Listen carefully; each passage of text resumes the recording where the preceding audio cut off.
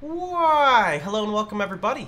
It is Pohx again. So today in this video I wanted to go ahead and help out the new players who are either freshly hitting level 100 or they're in ultimate but they don't really understand where to farm.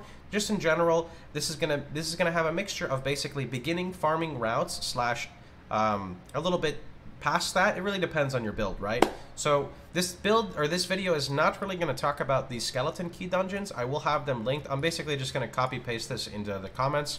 But anyway, let's go ahead and get started. They're kind of ordered as well from the beginning. So here we go. This is also pretty decent for reputation. It's okay for farming legendaries. It's good for finding MIs. MIs are monster infrequents. Since we're going to be specifically killing bosses, you will be finding MIs of those bosses specifically. So, to start off, we're going to be starting off with the secret quest. If you don't know anything about the secret quest, you're in luck because this video is going to show the secret quest while showing the farming routes. So the first area is going to be right literally out of the first town in Devil's Crossing. Right here, you're just going to go ahead and go right and follow this way. Now this is going to be potentially one of the more challenging ones. So if you're new, just skip this part and wait for basically the next couple ones. These are all part of the side quest to open up the, I think it's John Bourbon, but more importantly like Lokar. Not Lokar, that's after. Actually, I think you may even need this for Lokar, I don't really know. Anyway though, you'll see the boss coming up right here in a second.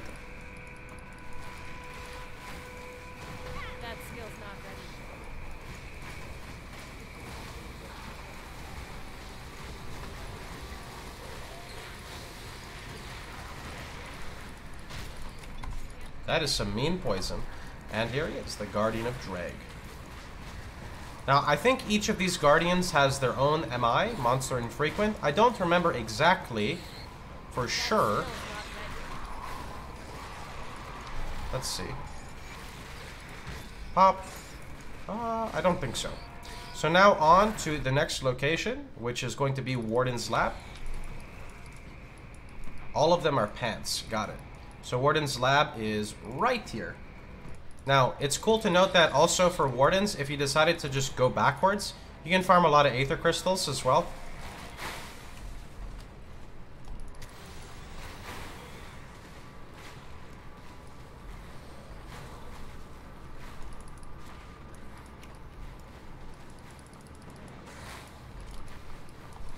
I think there's a secret path to get to Warden, but I forgot because it's been quite a long time since I've tried to look and uncover the secrets in the early acts. Can I go this way? Yeah, okay, good. I can't do that yet. I can't do that yet.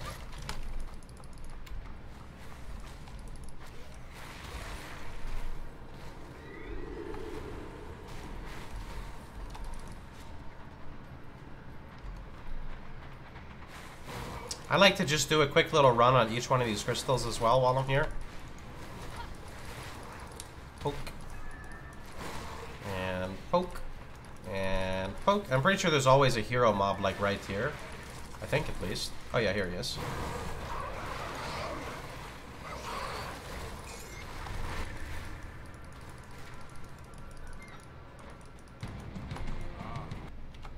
Okay, Broken Hills is gonna be next.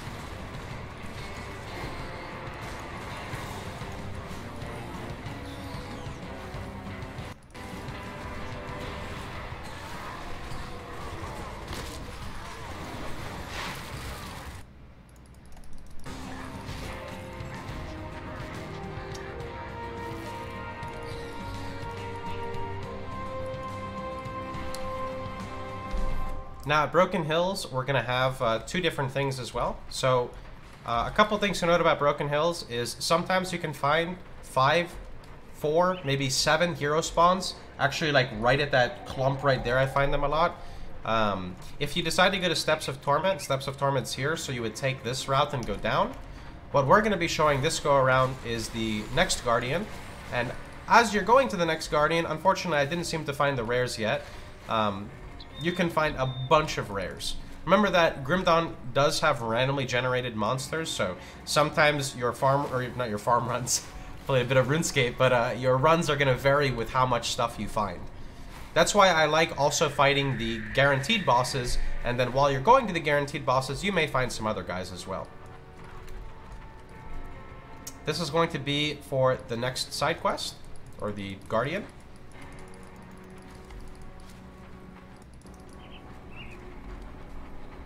That skill's not ready.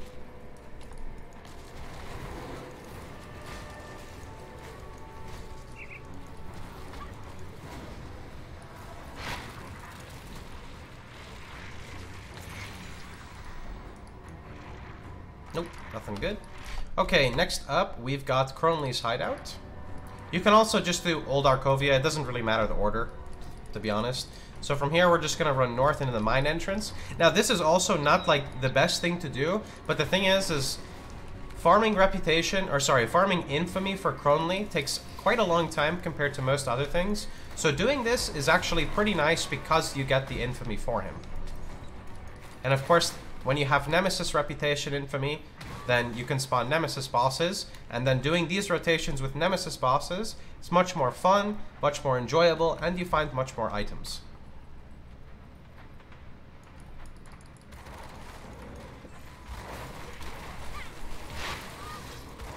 Can't do that yet. Here's the guy you're looking for. Now, alternatively, you could just leave right after killing that guy if you find the purple early. Like I said, I like to just farm the area because I'm trying to get Cronley's rep. So I'm just basically going to run through here and then spin around the other way and then go out the exit.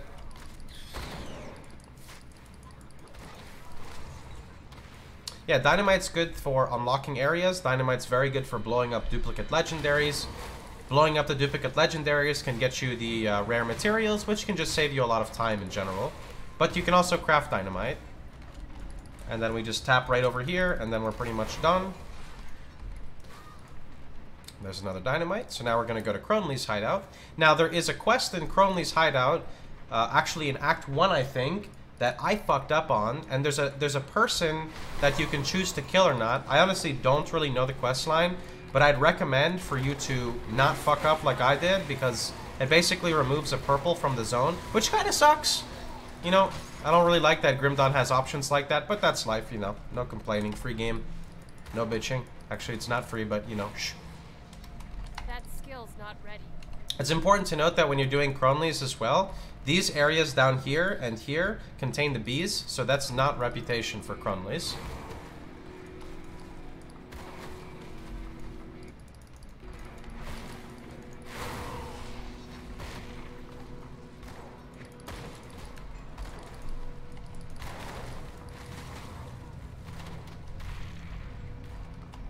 Now this is where you would find another purple named guy, but that's the quest that I fucked up on.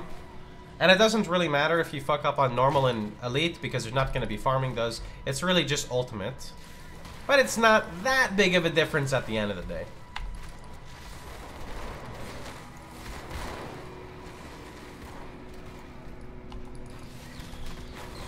That skill's not ready. Ooh, we're reaching 8 minutes already. This is going to be like a 25-minute video.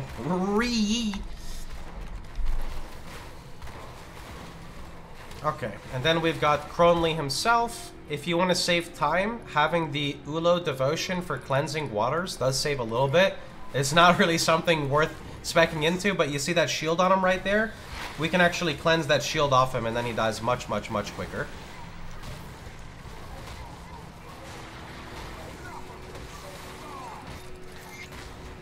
Sometimes there's a little chest here that spawns as well. Nothing really that good. Okay, so next up in the rotation, we are going to go to Twin Falls. Twin Falls is probably one of the best things to do, for sure, as a beginner. Like, if you don't want to do any of this stuff, at least do the Twin Falls one, because it's very easy and very quick.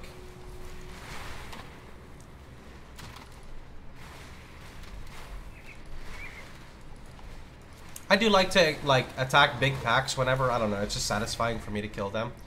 But ideally, you're just looking for the hero spawns like these.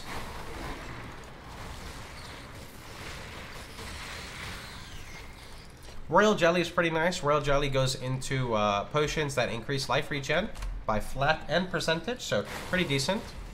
There's going to be a purple wasp inside here. And occasionally some hero guys as well, which is really nice. There we go. My minions are stuck. They won't move. Okay, guys. Look at them. They're just stuck. Stop it. Attack. Attack. He won't attack. He's just stuck running, dude. There we go.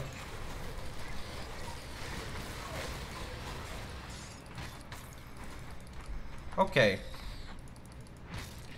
After here, we're going to go into Smugglers to kill the troll, which is going to be here. Now, this troll drops an MI, which is like, it's a two-handed troll axe.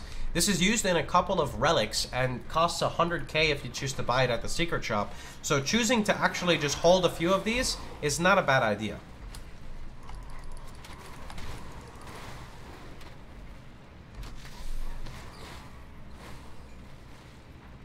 One-shot chest close to the B matriarch. There you go as well. Get your free legendary.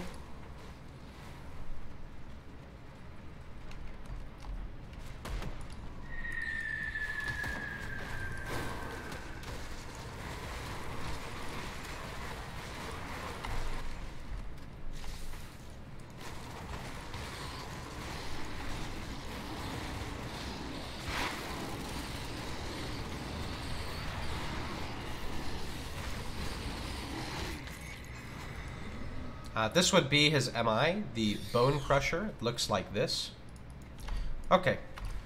After we are finished with here, we're going to go to the Rotting Croplands at the Queen. Now, the Rotting Croplands does spawn, I think it's randomly between one of these, like, clusters here. You'll notice, obviously because we've done the quest already in the previous difficulties, but it's just that little highlighted underground cave thing, basically.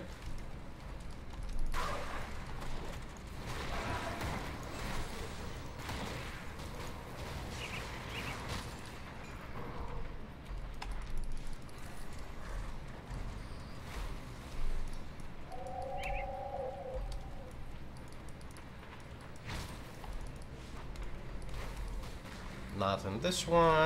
I don't even know if it can be here. I don't think I've ever seen it here. Nope, not in this one. Usually I see it right here in this.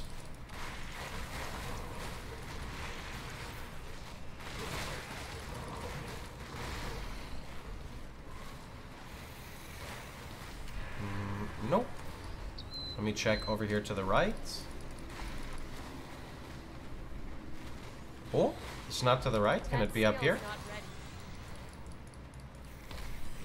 Oh, there it is. There it is. Now, if you've already completed the quest, then all you gotta go do is just run right to the Hive Queen's lair. Usually you'll find like 2 hero mobs as you're going there. Very good density in this place as well. Can't do that yet. There's one.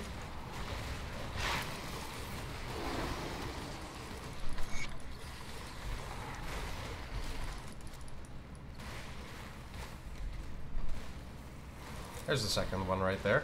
Actually have to go around this way. Oh, no, there's 3. Good.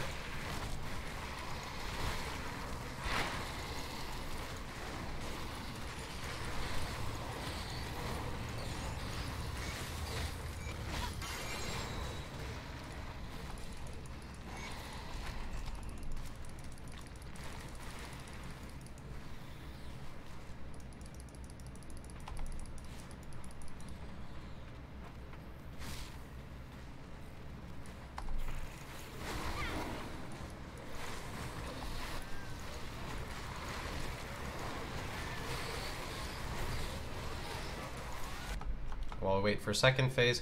Next one is going to be Bloodgrove. Now this one is pretty inconsistent, to be honest, and I don't know if I'd recommend it unless you're really rep farming. But you know, some people just like doing big rotations, so we're going to go show it. I haven't really tested it much either, so I can't confirm how consistent it is. Basically, by the shrine in Bloodgrove, down south here, in this region I want to say where I'm circling, is another purple name spawn. He is usually guarding the... Wow, we're blocked off there? He's usually guarding the NPCs that you have to save for the quest.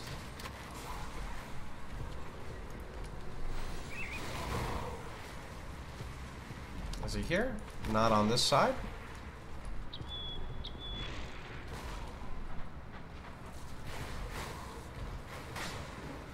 It's also the Chthonic Rift. If you happen to find the Chthonic Rift, these are really good for leveling, in my opinion.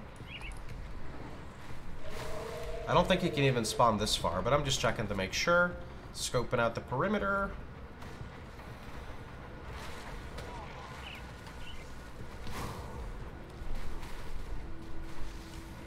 You also will get Chthonic Seals of Binding here, which is pretty nice. There he is.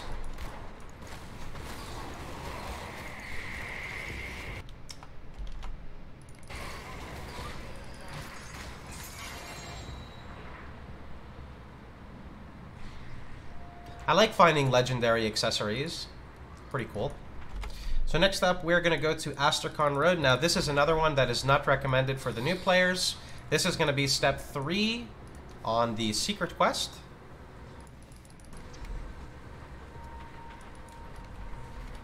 Actually, now that I think about it, you could go backwards and backtrack to find the purple Chillmane Yeti guy, but those guys are pretty tanky, and they're pretty big bullies for new players, so I don't know if I would really recommend those either. This is where Mogdrogan's Shrine is. So that's what, here? Somewhere around here. If you take the next one.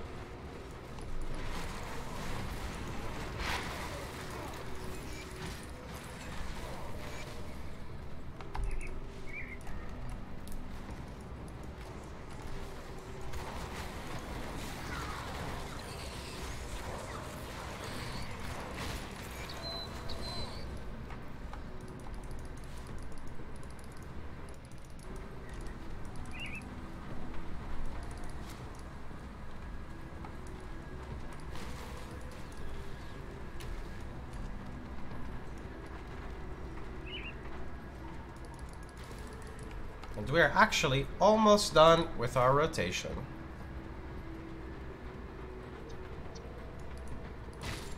Now, I like adding this in mainly because this boss right here that we're about to fight drops pants that are so good for so many different things. And if you happen to find a double rare, which the chances of you finding a double rare of this guy is like, I don't even know, extremely rare. But it would be used for so many different builds, basically. A lot of people often sacrifice a piece of gear for resistances. This is one of the things you would sacrifice for resist, but unfortunately, I did not find his pants. Do I have them here somewhere? Maybe? No, I've stored all of them. Oh, actually, it's these, basically, but can get much better rolled ones. Sometimes there's a hero spawn over there. Over here, there's a stone. This takes us to Mad Queen. Mad Queen is a pretty pissed off boss, and definitely not one I would attempt if you're new. She does have an MI legendary drop. That's a gun, I think, that gives ridiculous ignite duration or burn duration and something else. Only thing to note about Mad Queen is when she glows red, she gets crazy damage and lifesteal. You can cleanse that with Ulo if you have it, but she will most likely instantly kill you if she has it on.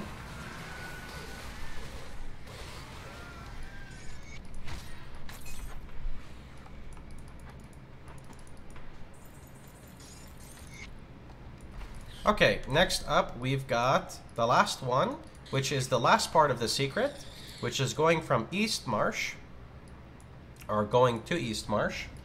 Now, another reason why I like to put this one into the rotation is I actually just discovered that Sentinel, who is the last boss of the side quest that we're going to go fight, has a 2% chance at a recipe drop that is insane for Doombolt.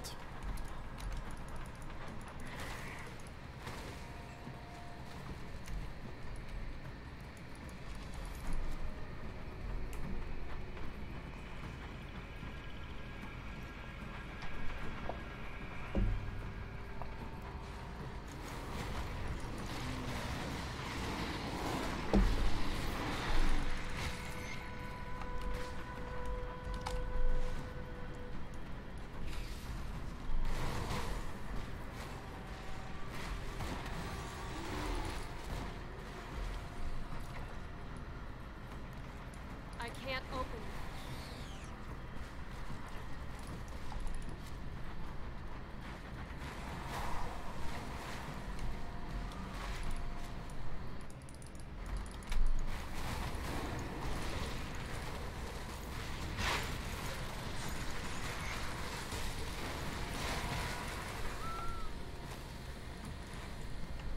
I can't really link you the sheet, it's just a word pad right now. It'll be posted in the video once I upload it.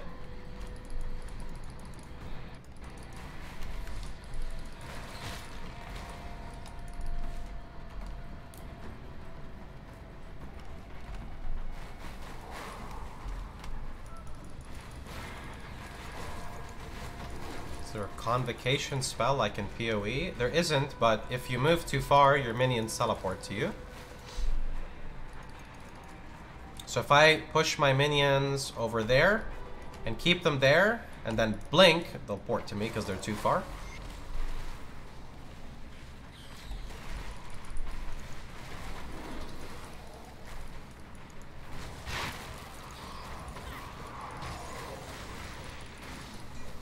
Yeah, you also have full control over your minions. So if you decide to create an obstacle course for your minions, you can be like, all right, minions, go, let's go. 1, 2, 3, hup, hup, let's go. 14 laps on me, let's go. Hup, hup, hup, spider, you're cheating. Go, go, go, go. It's pretty nice. It's fun to mess with your summons if they trigger you.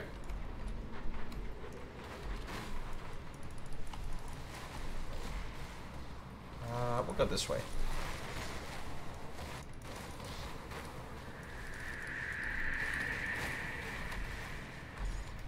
It is cool to note as well that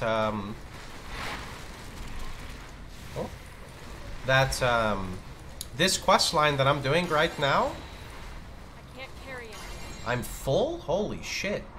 This quest line that I'm doing right now, the secret quest line, I believe will award you with 1 stat point and 1 skill point.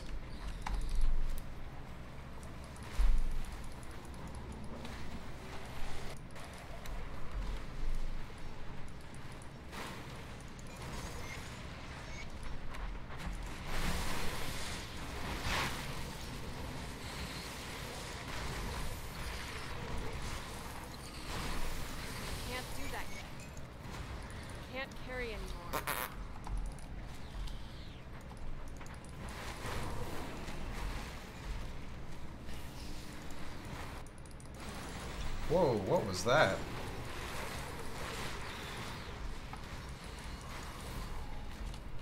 This guy is a bit of a tough fight. I'm not sure what his damage type is, but I want to say a lot of it is physical.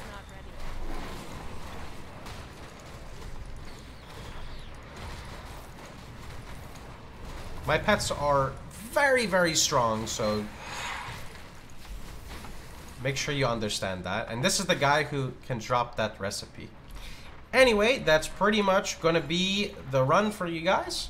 If you guys have any more other farm locations you'd like to tag in, feel free to post them in the comments so you guys can read. Remember that one of the awesome things about Grim Dawn is if you get bored of doing, you know, like Shattered Realm or Crucible or spam running, you know, skeleton key dungeons, you've got the option of doing pretty much what I'm doing right now. And it's really not a bad idea to do this because when you're trying to craft your mythical relic, you're going to need so many different materials that doing something like this is actually rewarding and will save you time in the end. May not be the most efficient thing, but it does actually work. So don't feel like you know, don't dismiss this as like, oh, well, you know, I could just run Shattered Realm and get, you know, 20 uniques a run. It's still okay to do things like this, right? I know a lot of people can get a little discouraged. Yeah, get discouraged when they see, you know, one thing happen and then they see something like this. But remember that games are meant to be super fun as well. Not everything is about efficiency. I know that the transition from PoE to Grim Dawn can be a bit different since they're so different, but remember that fun is a big thing. Anyway, hope you guys enjoyed the video. Hope you guys had a wonderful time. Hope you guys enjoyed yourselves. If you did, please feel free to like, share, and subscribe. And remember, you can catch me streaming live every day at twitch.tv/Pohx. I will put this in the comments below and sticky it. So take care, have a wonderful time, and get to farming, boys.